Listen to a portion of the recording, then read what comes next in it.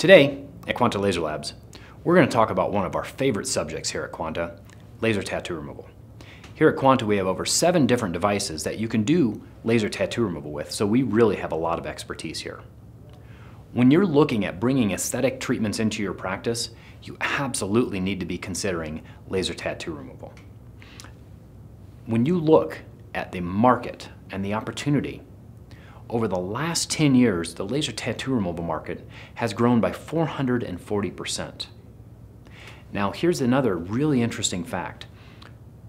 Over 60% of the people that are getting tattoos removed are women. So don't automatically assume that you're just getting a rough character coming into your nice med spa or your dermatology practice, but understand that many of the people out there that need tattoo removal are women. In fact, 40% of all Americans under the age of 40 have a tattoo. That's about 45 million Americans. And of that, at least 20%, or almost 10 million of those, have at least one tattoo that they would like to remove. Now, here's what it means for your practice. Every single patient that walks through your door looking for tattoo removal is a $1,000 bill. When you look at the number of treatments, on average, that people are coming in, it's about 6 treatments.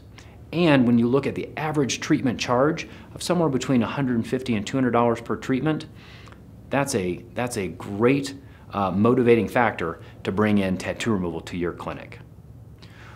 Now, when you're looking at tattoo removal, there are several different ways or different wavelengths to remove those tattoos. Now, understand that tattoos are obviously very different colors.